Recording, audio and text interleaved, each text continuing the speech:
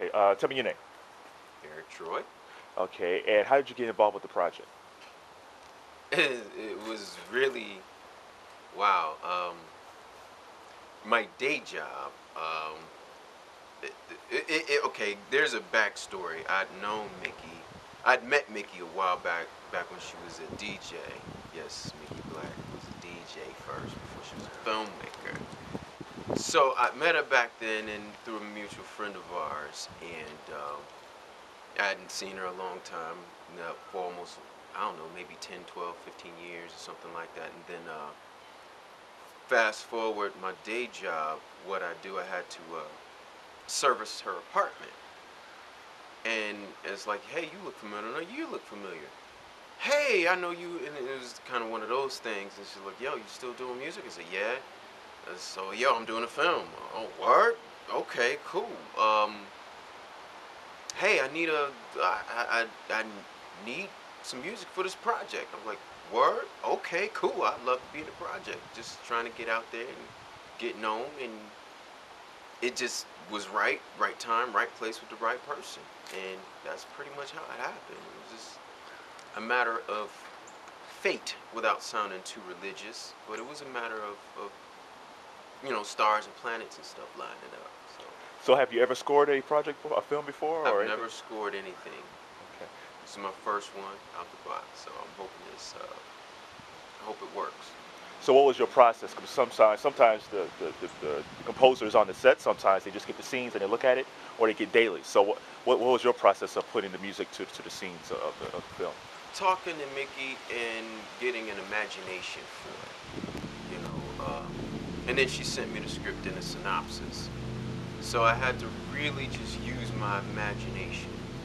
And one of the things that I asked for is, what does it feel like?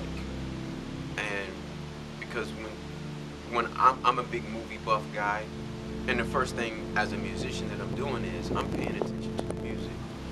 Um, because I also majored in theater, so when scoring something like that, um, one of the things you should be able to do is turn the volume down. What does it feel like? Turn the volume down, and then just listen to it. After you've seen the movie, okay, now rewind it or take it back, and then just listen to the volume without watching the TV or without watching it, or close your eyes. What does it feel like?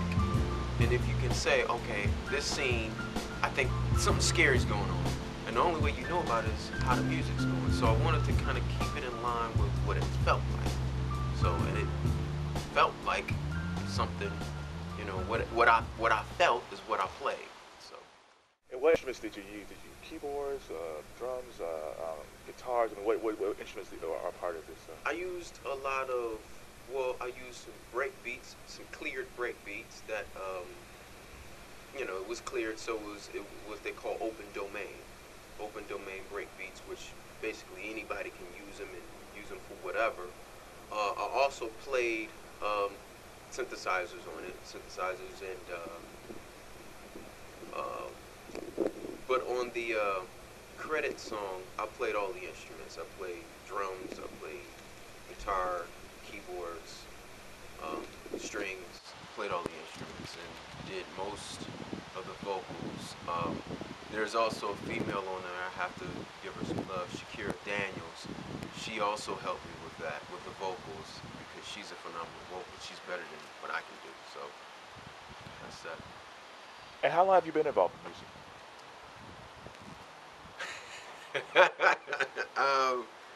34 years. I've been playing for 34 years. How was it like working with Mickey on this project?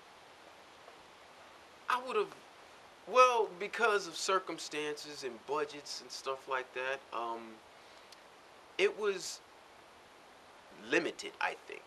Not limited, not in a bad way. But I would have loved to have, sat in a room where I can see, the whole storyboard, the film.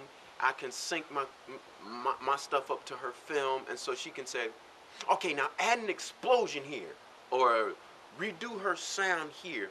But that's coming. Right now it's just it's a project. It's a seed in the ground. We're just gonna watch it grow, you know. And for what we got and for what we had, I think, you know, we did the best we could with what we got and what we have. And you know, we're both concentrating on quality. You know, I want to give her quality music, you know, because she has a quality film. It is quality. And what did you learn?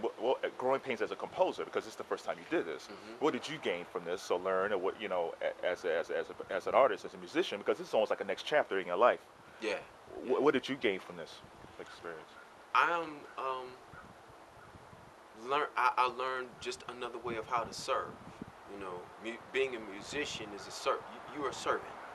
You know, a lot of people don't understand that as a musician, artist, performer, you're a servant. You're serving. You serve the people. Ears are listening. People are watching. You know, I think when I had met Mickey again for the second time in her apartment, you know, we both kind of expressed some insecurities about our craft. But then we had to digress and say, you know, well, you know what?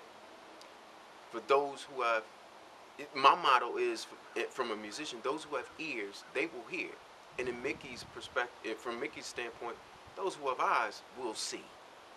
You know, and that's basically where it is. You know, but you know, that's how where it is.